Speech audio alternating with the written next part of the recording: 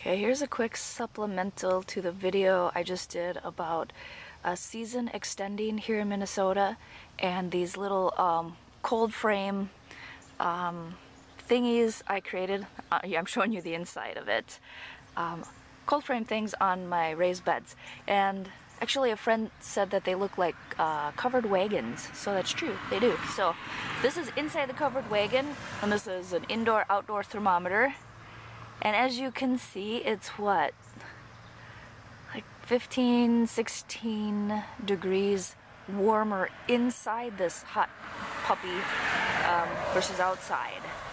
So as you can imagine, that is extremely helpful to these little baby plants here. What's this? This is a little pak choi. It's so cute. And he's loving it.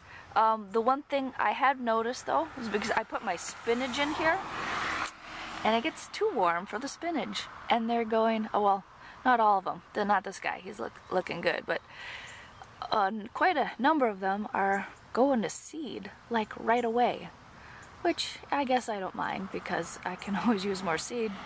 Obviously I'm gonna have to replant some of my spinach because they're all going to seed. Anyway, there you go. Update. These, oh shoot, it's getting warmer in here. I might have to vent the other side. So there you go. Thanks.